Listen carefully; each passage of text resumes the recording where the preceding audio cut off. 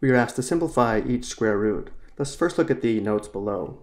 For n greater than or equal to 0, if m equals n squared, then the square root of m equals n, which means to simplify the square root of 4, we're looking for a non-negative number times itself, or a non-negative number squared that's equal to 4.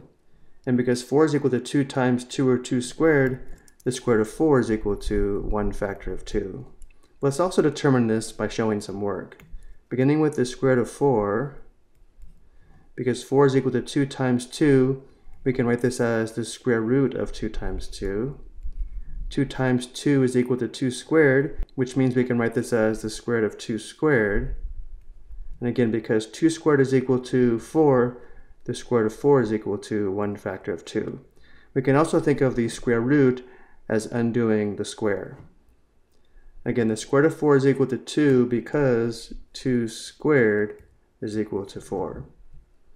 Next we have the square root of 49, which means we are looking for a non-negative number times itself, or a non-negative number squared that's equal to 49, because 7 times 7, or 7 squared, equals 49, the square root of 49 is equal to 7. But again, let's show some work. Beginning with the square root of 49, because 49 is equal to 7 times 7, this is equal to the square root of 7 times 7. 7 times 7 equals 7 squared. This equals the square root of 7 squared.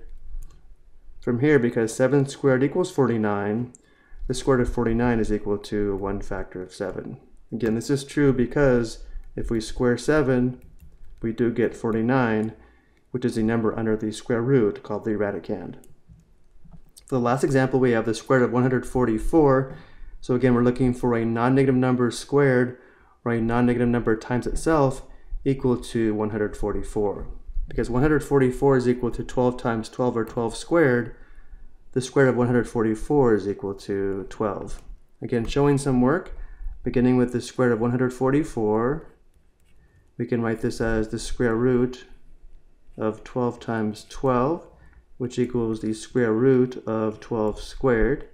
From here, because 12 squared equals 144, the square root of 144 equals 1 factor of 12. Or again, we can think the square root undoes the squaring, giving us 1 factor of 12.